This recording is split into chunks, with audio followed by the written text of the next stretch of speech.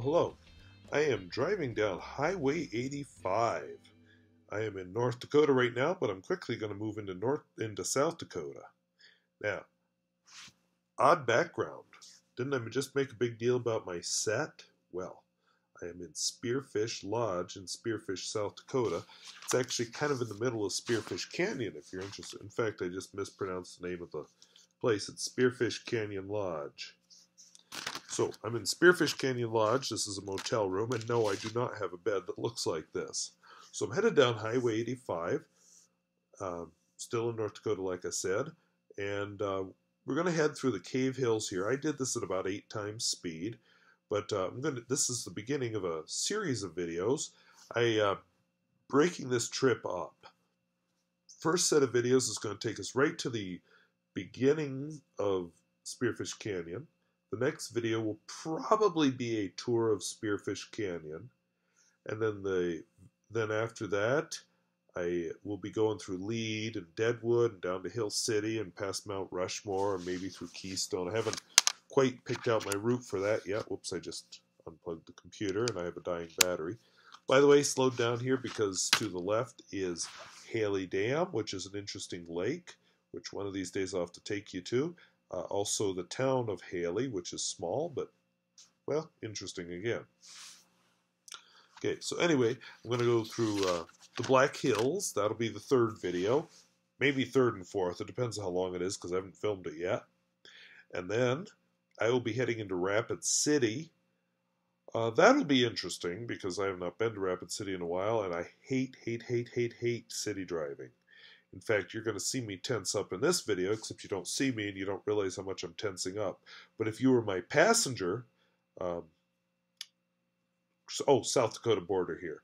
But if you were my passenger in some of these cities, you'd see how tense and nervous I get, because I don't like driving in the city. I live in a county with no stoplights. In fact, there are no stoplights in any of the counties touching my county. I go months without seeing a stoplight, if that gives you some perspective. I go months without seeing a road that's more than 2 lanes. So, yeah. But anyway, I'm headed down in South Dakota here. Now I'm in South Dakota. I'm going to hit the town of Ludlow here pretty quick. But see, this series of videos. So Rapid City will definitely be one of them. That should be interesting, unless that's a bad experience for me. Then I may just omit that. And then I'm going to head up to, out of Rapid City. We'll go interstate for a while. Then I usually branch off through Sturgis. I go through the town of Newell, which is a neat town. Then I go up through, I could go home the same way you see here, but instead, I'm going to keep going north and go through Reeder, North Dakota, which is not that special, but it's a nice town. So this is the town of Ludlow over here on your left. That is a church from the Sky Ranch, which was moved here. I think it's a rural congregation that has now moved into Ludlow specifically. Also on your left here now, we're approaching the Ludlow School, which is a elementary school, basically. On the right is the rural fire department and a bar/restaurant, which I've never eaten at. Yeah, there's the school on the left. Anyway, not much to the town of Ludlow. It is part of the Harding County School District. We're headed towards the heart of Harding County, which is Buffalo, South Dakota. I once took a picture of the Cox Church, which is near Buffalo, South Dakota. Posted online and found out that a tourist website for Buffalo, New York had appropriated my picture and was using it on their website. They even had a map location for it. And it's a country church way, kind of north and west of Buffalo, South Dakota. They had a map location on it in Buffalo, New York, which I wish I'd written down because I'd kind of like to see it someday, the location. But they appropriated it for their tourist website as one of the churches in Buffalo, New York. Well, sorry, you're 1,000 or 2,000, somewhere in there, miles off, people. So I had to email them. And I was nice about it because they used my picture without permission. I could have really gone after them for, using my photograph for advertising. Because, you do have copyright of any work you produce. And yeah. But I'm a nice guy, and, it was an honest mistake. And usually I like some publicity. In fact, there are 1 or 2 restaurants in South Dakota that have some of my pictures as kind of like wall art and stuff. They use, I didn't get paid for it. I just have my name on it, but it's big wall. The one is apparently, I've never seen it, but it's big wall art that's of a famous landmark. In fact, that's one of the things I may check out on this tour, is see how that was used. But anyway, yes, I do some photography on the side. But my big thing is sports photography, because I'm just not good at landscape photography. We're driving down Highway 85 toward Buffalo, New York, and you may have seen the heading there. Geez, did I just say Buffalo, New York? Buffalo, South Dakota. But you may have seen the title of this video. I wanted to address YouTube comments really briefly. Well, first of all, I love constructive comments. Whether it's things like, this is what I like about your video, please keep doing it. Or whether it's things like, wow, this is something I really don't like, and I wish you could change it. And here's what you could do. I'll come back to that thought. This is Buffalo, South Dakota. Another reason I'm slowing down the video. Buffalo, South Dakota is a town about 200 to 300 people. I mentioned in one of my other driving videos that I like small towns, but I wanted to live in a small town that's big enough to have the basics, like a grocery store, hardware stores, and other basic for me. Buffalo has those. Doesn't have much. And the grocery store is small. But Buffalo does have the really, really basic basics. So I like Buffalo. Buffalo also happens to have a really nice school. They used to have a really awful school. I've toured it before it was torn down. It was right on this road, actually. But the new school's a lot better now. I was hoping that it would show up on the side there. But even though I had turned my camera toward it, it really didn't show up. So it is what it is. I'll have to come back some other time and maybe fill you in on that. It's kind of on a tight timeline here, because I had to get to Spearfish Canyon Lodge while there's still daylight. By the way, the flashing there, kind of a neat effect of cameras. You'll see it when I photograph sports, because I do a lot of sports photography. If the scoreboard is in my picture, a lot of times it looks like somebody turned it off. Well, no, it's just because the scoreboard actually constantly flashes. The human eye doesn't see it, but the camera does with its 1/800th speed. That's what the old school was. It was built during the Depression. And, some school districts will build a new school, and you're like, well, you're just using taxpayer money up. Buffalo, South Dakota is one of those places that absolutely needed a new school. I couldn't argue with that one bit. And the new school they have is nice. It's well thought out. If they grow a bunch, of course, they'll be in trouble, but I don't think that's too likely, so I think they're going to be well served by that building till I'm done working anyway. But I don't work there. This is Main Street. Over there, that odd green building on your right is the grocery store. There's a post office on the left. A whole bunch of abandoned buildings here, and then at the end of the street, the next green building is a lumberyard/hardware store. There's a flower shop there. There's a bar. Actually, there's 2 bars. Not a lot of places to eat in Buffalo that aren't bars. But that's another story for another time. That's kind of a thing with small towns, especially in the Dakotas, the bar is the last thing to die. If I were to go right... Oh, Jaguar. Wow, I didn't notice that when I drive past it. You never see Jaguars out here. Wow. Anyway, if I were to turn right here, I'd go to Camp Crook, South Dakota, which is an interesting town, which we're going to visit some other time. Definitely going to visit because it's very interesting. And but we're headed back out to the highway here toward the bar. Yes, one of the 2 bars. I can't remember if this is the one that the city of Buffalo owns, but yeah, the city owns a bar. Go figure. Yeah, that's the Dakotas for you. But anyway, back on 85. So where was I? Oh yeah, the other topic I wanted to hit was YouTube comments.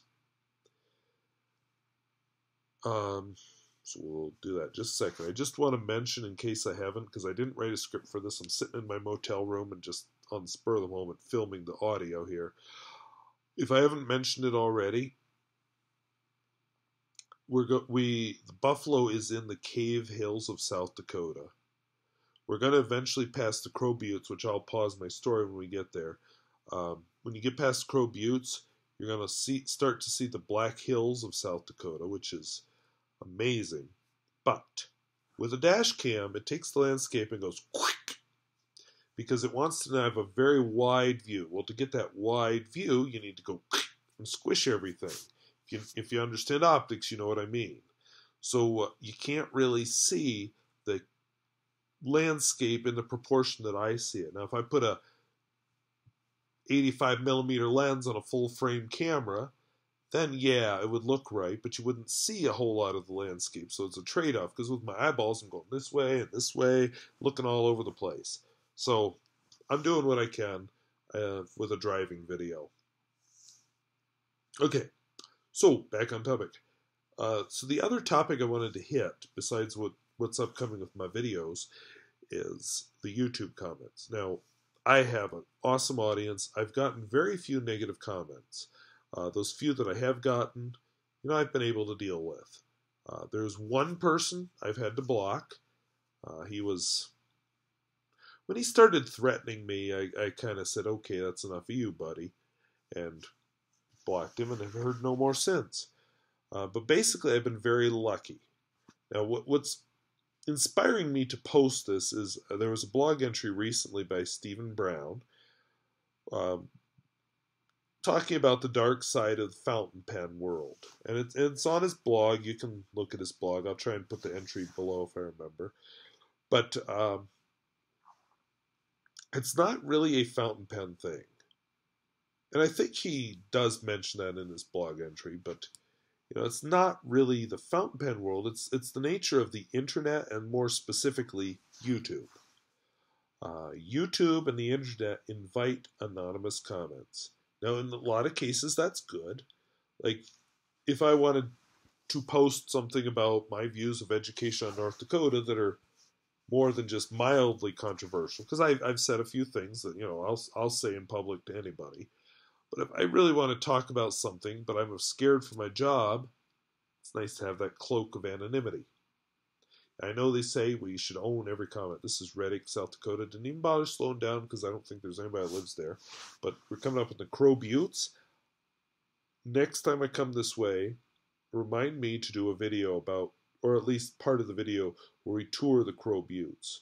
There's a whole big story about an American Indian massacre and battle and such that happened here. We'll just leave it as it's an interesting story, and there is a general store here out in the middle of nowhere along Highway 85. Because, yeah, I'm really accelerating this, but remember, this video should be 2 hours and 30 minutes long. Well, 25 minutes, but whatever. I sped it up for you.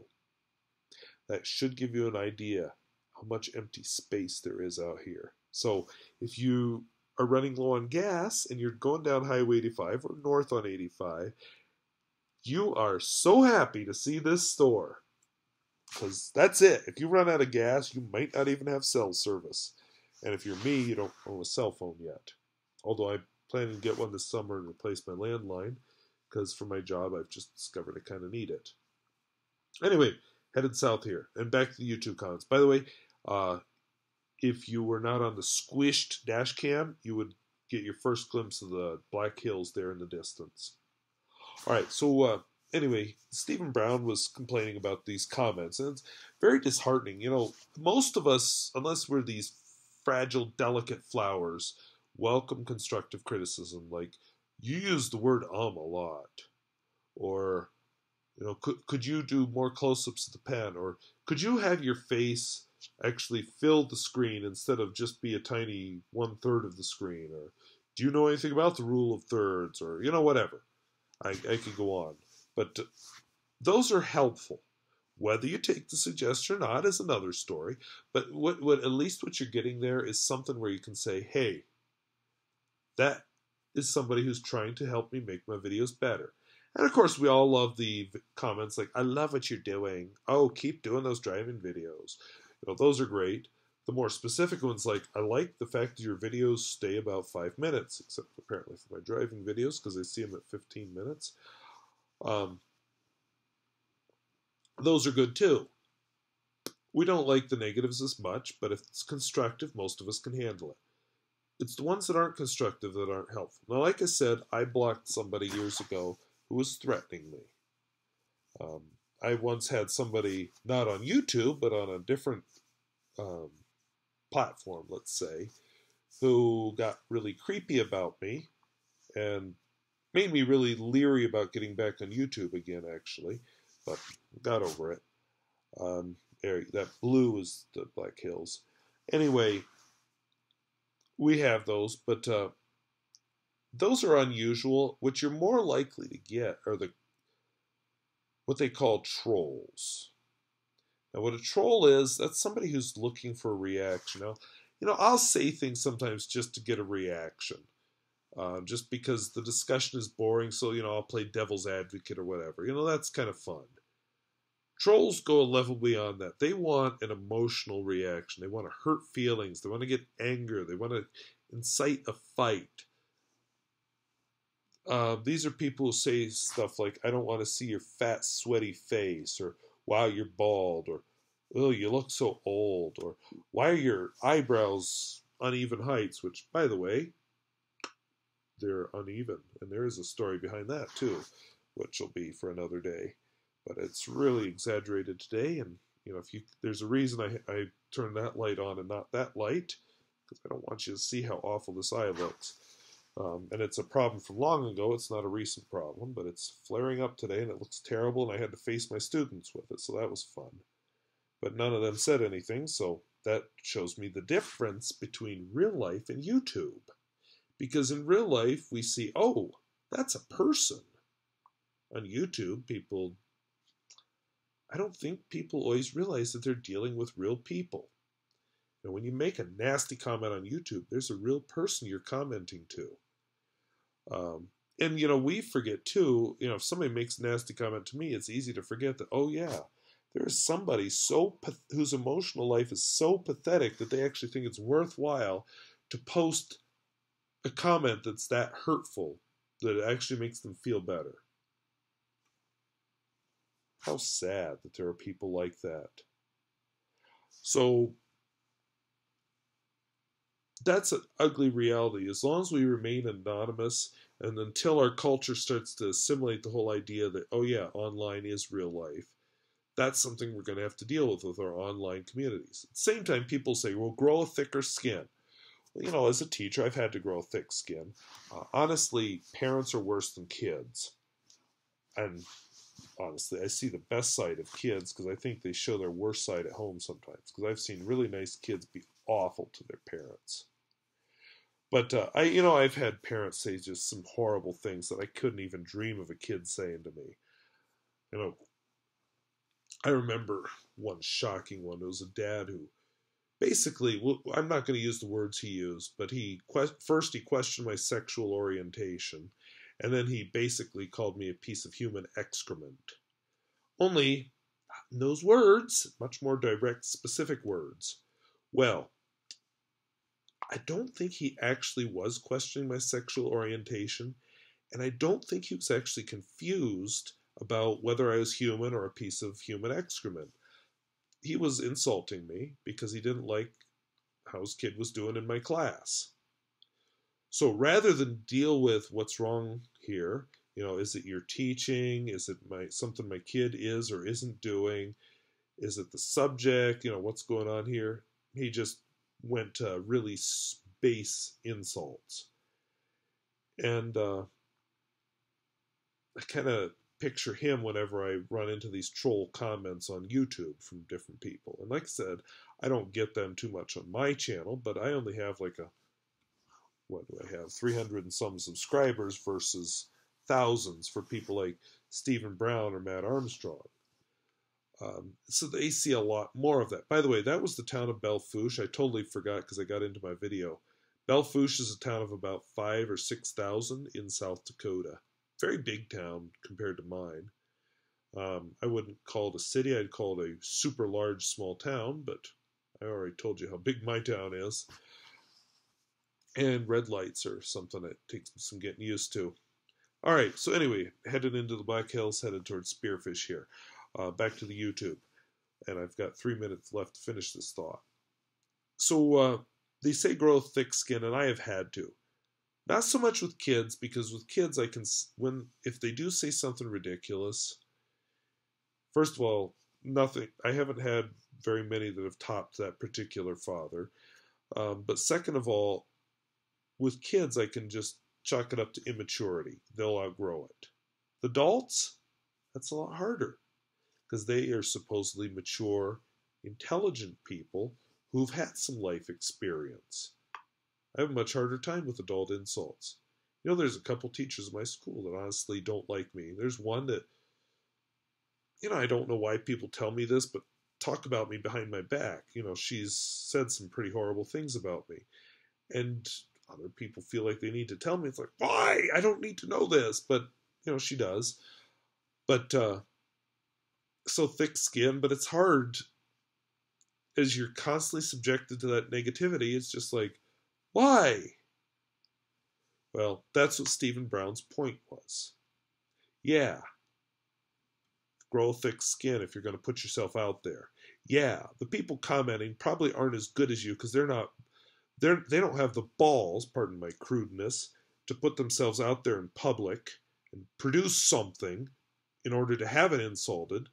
They're a bunch of eunuchs who just want to insult stuff because it's easier to tear stuff down than to create anything. But it doesn't mean it doesn't affect you once in a while. That's all Stephen Brown was saying. In nicer words than I just used. Yeah, this is the town of Spearfish. I may or may not include it in the Spearfish Canyon video a little bit slower. So we're just going to rush here. So I've got a minute left for this video, so I'll just close with this. Yes, grow a thick skin, but also, why aren't we calling out these trolls? Yes, we're inviting them onto ourselves, but here's the thing. Some of us have actually thought about, do we block all comments? It occurred to me when I had that guy threaten me. Turns out he's in England, so yeah, you're going to buy an airplane ticket to come to North Dakota. Oh, and by the way, far, far from any airport, so you have to drive forever just to come do what he said he was going to do to me. Well, no, I don't think so. So, yeah, Spearfish Canyon here. I'm going to close with that. Just thick skin.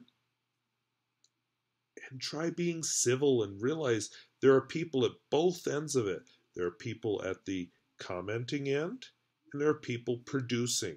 And we have to remember that they really are people and should be treated like people, for better or for worse. So I bid you good night. I promise a Spearfish video next week, a Hero 616 video coming up this Thursday. We'll see you later.